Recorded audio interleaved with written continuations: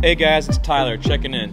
Today I want to talk to you about the most important thing when it comes to hydroponics: nutrient management.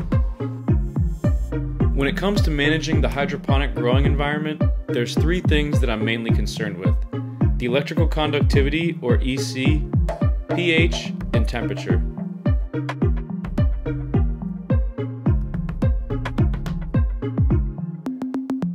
Electrical conductivity mainly equates to the total amount of nutrients that are in your solution. The minerals and the inorganic nutrients that you guys put into your systems actually conduct electricity. Thus, the higher the minerals, the higher the EC. The catch here is that if you use the wrong nutrients, you'll still get a high EC reading, but your plants won't grow properly. So make sure you use a fertilizer with the correct amount of nitrogen, phosphorus, and potassium, depending on what stage your plant is in. In my experience, it really doesn't take a lot of EC to grow most plants.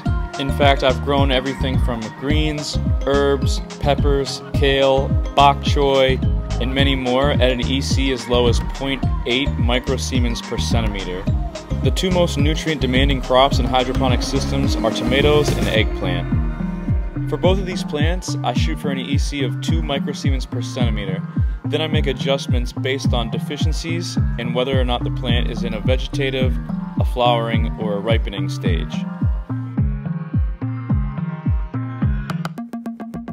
pH affects a plant's ability to absorb nutrients. In general, plants prefer a pH that's slightly acidic.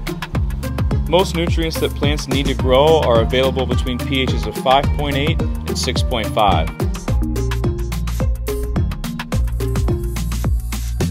Although temperature isn't a nutrient, it can be just as important as EC and pH when it comes to plant growth and development.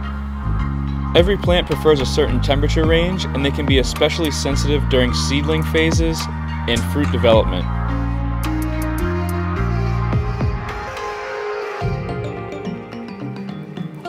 So if you're a hydroponic grower and you manage your electrical conductivity, your pH, and your temperature adequately, I know you'll be successful. Good luck.